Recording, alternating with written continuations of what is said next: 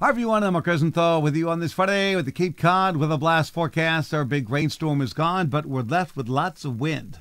So let's get into it. Here we go. The sun is back today, but the wind is here to stay, at least for the next several hours. Cool, dry weekend, showers Tuesday night, and more cold coming, but no big storms to talk about. Today, sun clouds, windy, cooler. It'll be in the 50s. West-northwest winds still could gust to 50 miles an hour.